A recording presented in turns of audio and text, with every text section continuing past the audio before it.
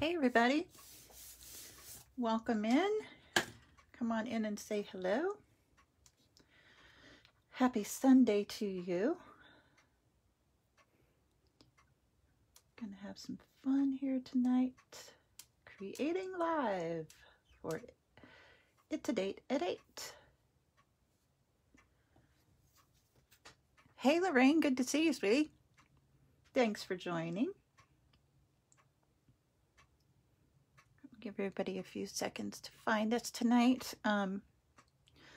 It was gorgeous here today and it put me in the mood for poppies. I actually did a 4-mile walk today and it felt so good. So we're going to be doing some flowers. Actually, my tulips are coming up outside, so can you believe it? Poor Mother Nature. She has no clue what she's doing. Come on in and say hello and get yourself a cup of coffee, cup of tea, a cuppa. Hey, Shelly. Good to see you.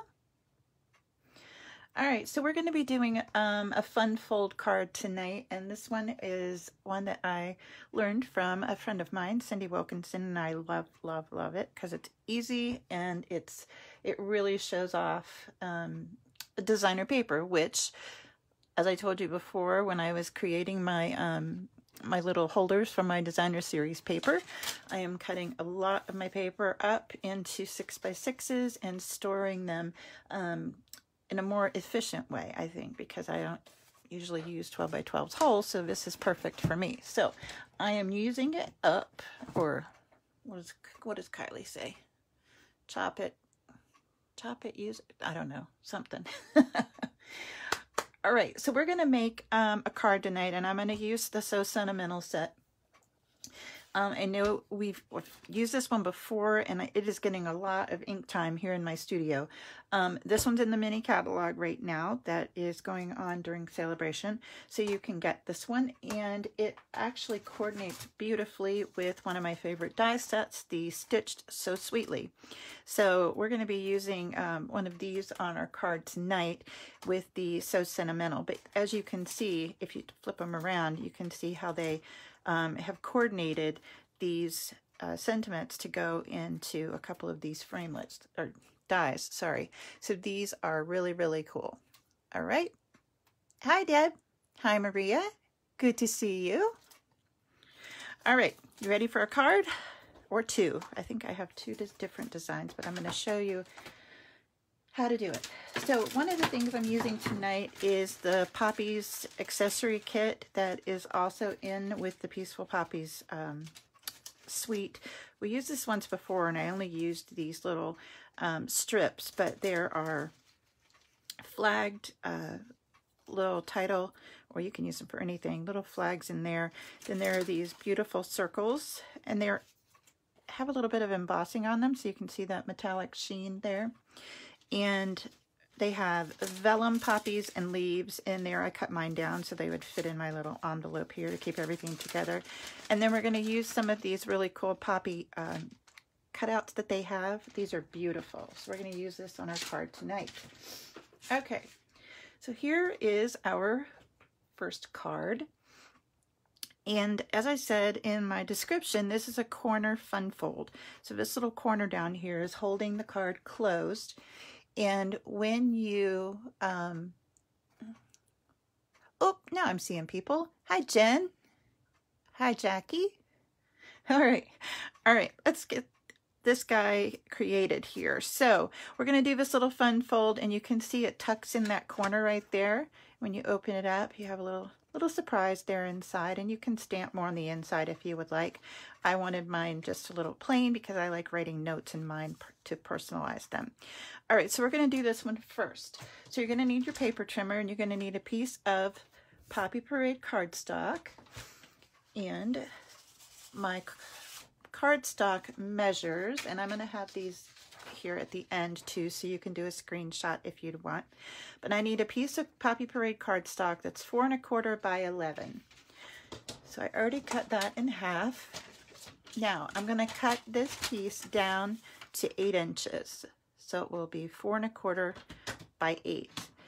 Now I'm going to keep this because this is going to be our front panel. So we'll put that aside. Now I'm going to take my cardstock, just push it over, and I'm going to score it at 5.5. Right there. Okay. So there's our card base, and here is the little flap that's going to be going on the front. All right. Easy peasy, lemon squeezy.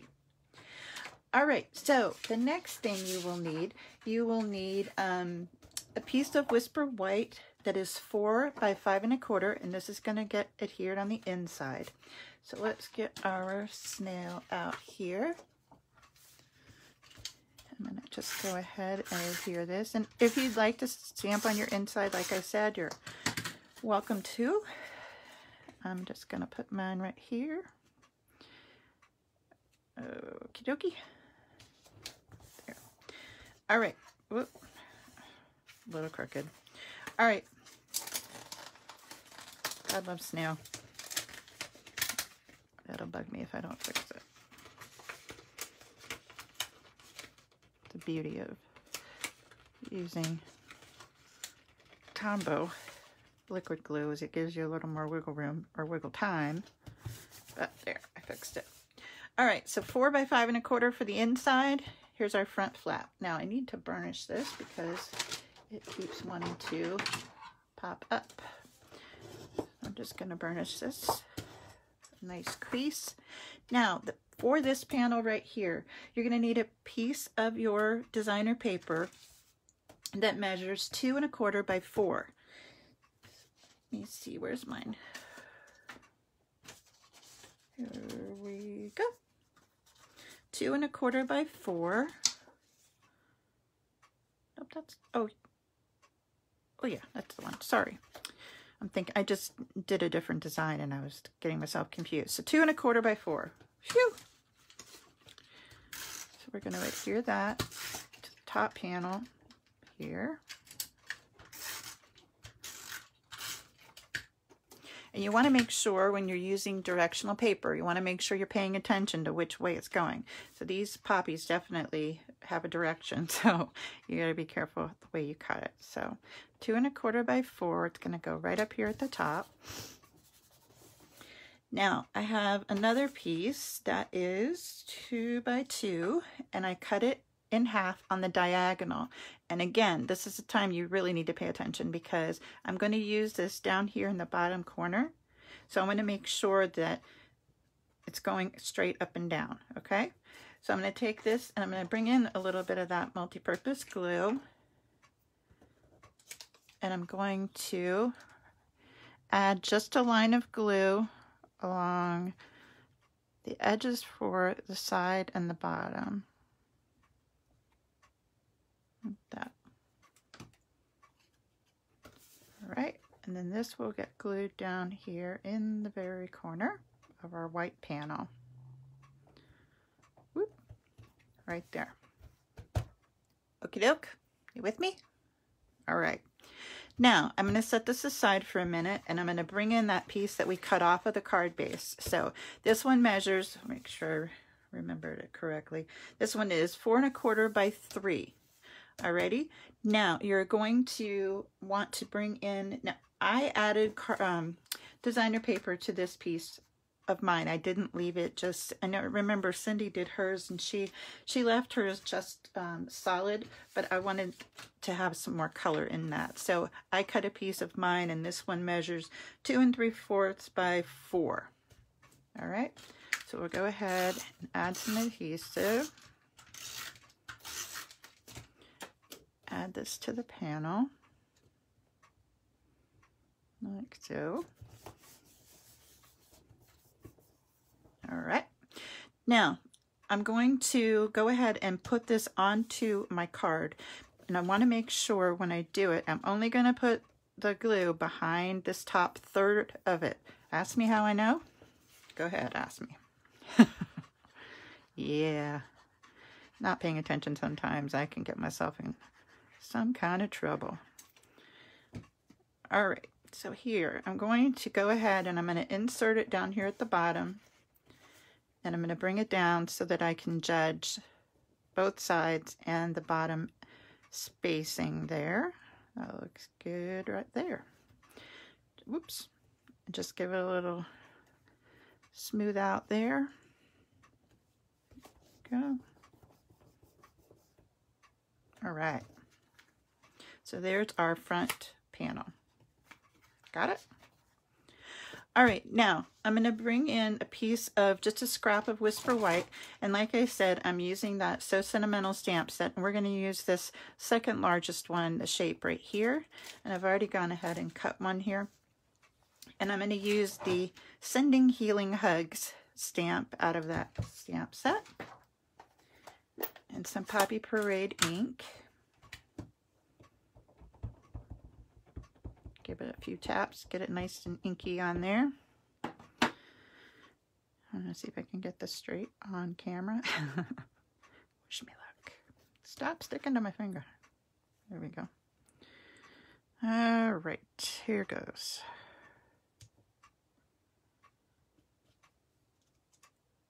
Oh, yay. There we have it.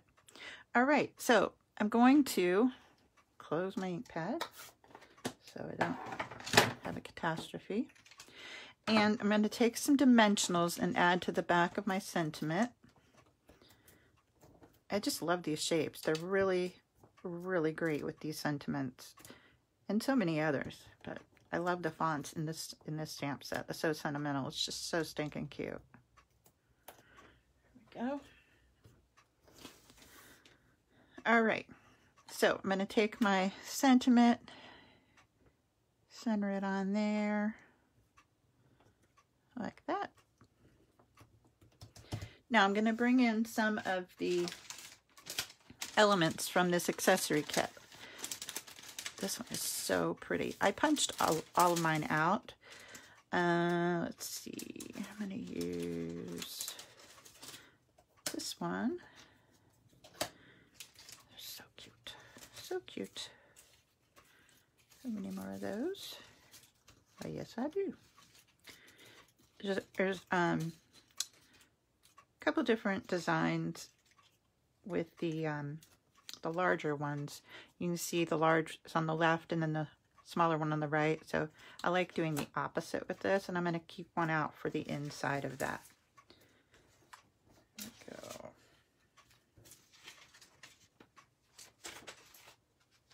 go. Okie doke. So these two. And you guys can go away. All right, so I'm going to bring back my dimensionals. And I'm going to put one of them up in the left-hand corner. I just wanted to give a little pop of poppies up here in the corner. So I'm going to put a couple dimensionals behind that. Oops, like that. Come on, little guy. Give up. So I'm just going to add this up here as a little pop of color. All right.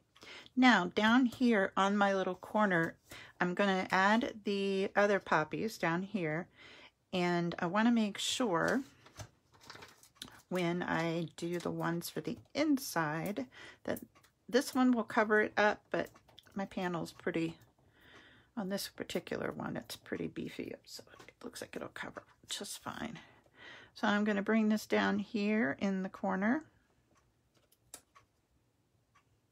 Like that. Did I put them far enough? I think I did. All right, now I'm going to open this up, and I'm going to bring in the ones that I want in the background back here. I've got to make sure I get them in that little pocket back there. Can't see, hold on. Yeah, back there. All right, so I want those to look like they're just peeking out over the top. So I'm going to kind of put those down in there and bring in a little bit of that multi-purpose glue. Put a little bit in there.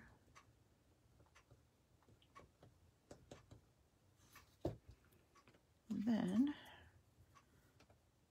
just get it where I want it and give it a little push like that. It's a nice little surprise when you open the card, I think. Like so. And then when you close it, this will just tuck back behind there like that. How cute is that? Aren't they stinking cute? I just love this paper. All right, now I made a second one and I did it in the other orientation. So you can flip this design around, and it's very, very easy to make it the same way. Actually, you're just doing it in the opposite direction. These are really great colors to put together with this pool party and the poppy.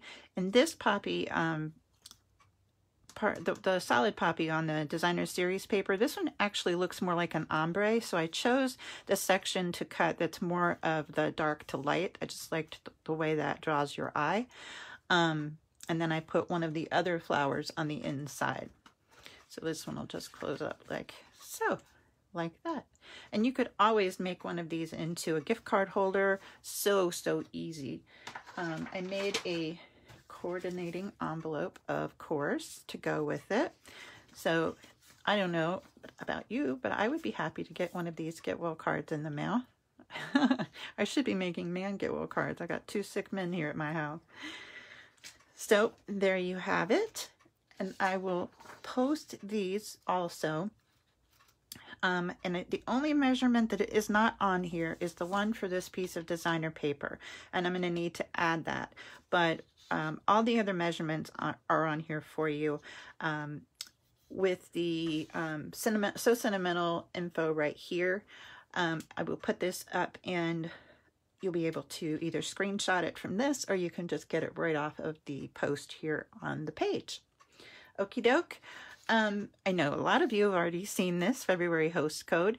Don't forget that the, oh, I was going to have it here for you to show you. Where is it? Here we go. The Stampin' Anonymous tutorial bundle is still available. For the February one is available. This tutorial is 22 pages of projects with pictures and step-by-step directions of these 6 projects. This is free to anyone who places an order with me this month. Or you can get it separately for $9.95 if you'd rather do that. And it's free for all of my Inkerbells team. So if you're on my team, this is in the file section, and you'll be getting this in the file section each month when the new ones come out. So another benefit of being an Inkerbell. So, all right, that is our project for tonight. I hope you enjoyed it. Again, you can find everything you need at suitablystamped.stampinup.net, my online store, and the host code's right here for you. I will be back again on Thursday night, and I have a couple of tips I'm going to pop on this week. I have 2 different tips to share with you this week, and I'm going to pop on Tuesday. So tips and tricks on Tuesday will be here. I will be popping on at some point. I'm not sure at what time yet, so keep your notifications on there so you'll know when I'm live. If not, you can always watch the replay. Please type replay in the comments if you're popping on when we aren't live, because I'd love to know that you were here. And thanks to everybody for sharing. I really appreciate it. All right, that's all I have. Have a wonderful week ahead. Fingers crossed, lots of prayers that nobody else in my house gets sick, because 2 men is enough. Trust me. All right, guys. Love you. Thanks for stopping by, and I will talk to you again soon.